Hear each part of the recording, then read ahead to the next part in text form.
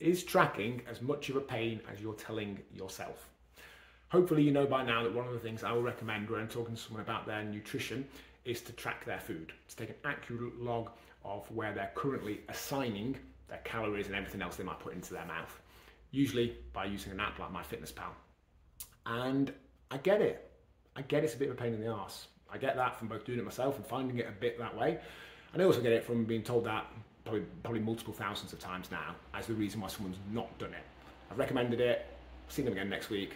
I've not done it. It was a bit of a faff. And my question here is, how much of a pain in the arse is it really? I get it's a bit of a pain in the arse, but it's the highest return on investment pain in the arse we could possibly do. And it's not actually anywhere near as much effort as we're often telling ourselves.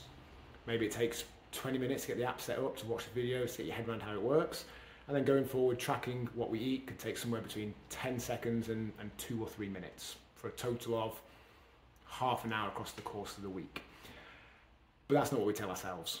We tell ourselves it takes way more time and effort than that. What we're actually reluctant to do is just to do it at that point because it just feels a bit of a faff, and we know it's going to tell us something that's perhaps a hard pill to swallow. And ultimately, if we're not willing to put in those few minutes 3-4 times a day, then we've got to question that.